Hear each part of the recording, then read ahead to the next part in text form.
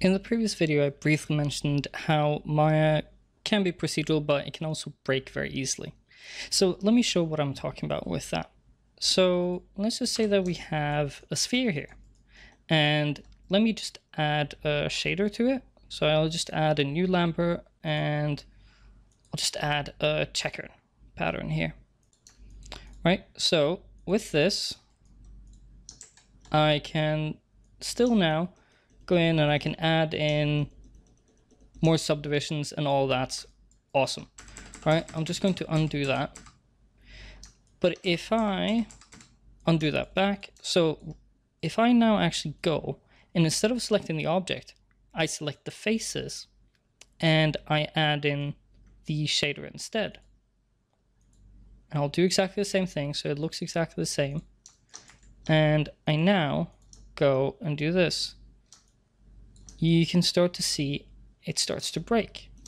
Now it shows up gray here for this time, but you might get errors here where it either shows up like this bright green. The bright green just tells you that you really don't have any shaders assigned and it's just completely broken.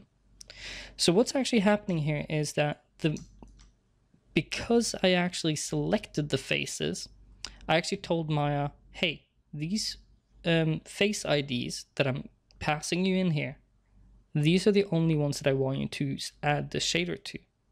So when I then go and modify this polysphere and create more faces, Maya's going to say, oh, this is a new face and it's outside of the range. It's not in this list of face numbers that I was originally given.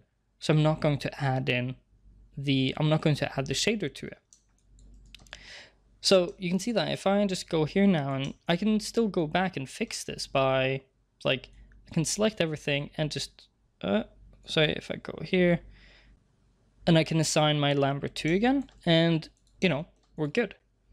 But if I still go back and if I add in more, we're still going to get the same issue. So this is something that you have to be very careful about if you do end up having rigs or setups where you are changing the number of vertices and the order of vertices. So this is exactly the same thing as if I were to, let's say I just put this to like, 8 is, I'm trying to write 8 here, but that was very difficult. So if I now go and I say, I will select this face and I will extrude it. I'll move that out here and that's awesome, right? If I now go in and I go basically before this extrude phase happens and I go, I want to add in more subdivisions. I want to smooth out this shape. So obviously you might just think that you can go in and just add in more subdivisions and it's going to be great. Well, the sphere is smoother, but this is now changed placement and it's actually gotten a lot smaller and something's happened, right? And that's basically because what we told this poly extrude face node was that, hey, this one face, I want you to extrude this out. And when we then start to add in more subdivisions here, we're basically going to move this face around. So that's something that's really important to understand in that flow. You know, if you were doing the same thing in Houdini, the same thing would happen if you were specifically saying, hey, I want it on this face. Now that's where Houdini is a lot nicer, is that you have a lot more tools to really deal with grabbing the kind of data that you need procedurally, while Maya is very limited in that regard.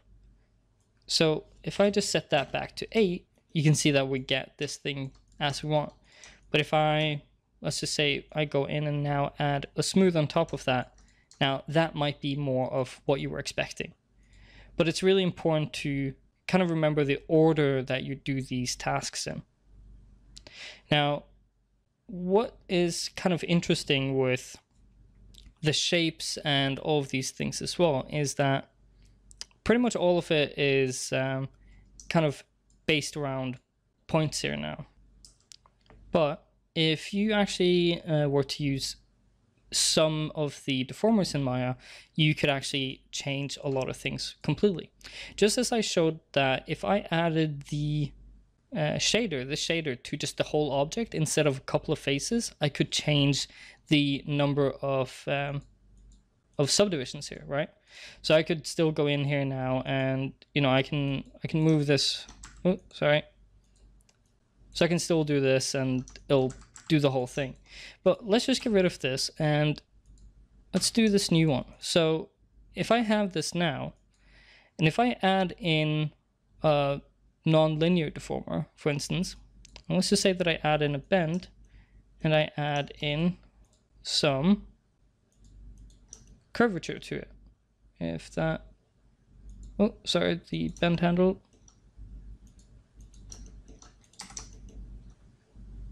Okay, let's just stop in there a bit. Oh, I was looking at the wrong angle, sorry. So I've added in a bend here now.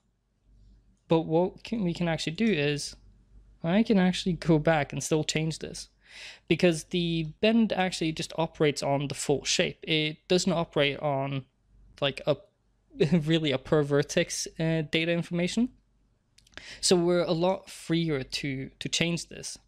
Now, if I were to just turn off this, and let's say that I added in a cluster. Now, you might think that this should break because it's more of a normal deformer, but this actually works if you just keep the cluster as on the whole shape as well. Now, if you now go in and actually paint the cluster, and just add in some per vertex data here. I'm just going to just smooth this so that we just have it just something very, very soft like this. If we now go and change this, you can now see that it starts to mess up completely. And that's because of exactly the same thing as we looked at with the shader. Because we've taken something that was actually working on the whole object and started to specify per vertex data, and that's when things starts to mess up here. So if we had just had the cluster on there and hadn't changed the weighting, this would have been totally fine. But of course, that meant we could have only changed the whole object. So this is the thing that a lot of people will often be thinking, like, this is where Maya is really bad, all of this, all of that. But it's fairly logical. But again, Maya just has very bad tools of being able to allow you to manipulate this data in a procedural way. Like, you have to go in and manually paint these weights and do all of that, and it's just a bit of a pain to deal with it.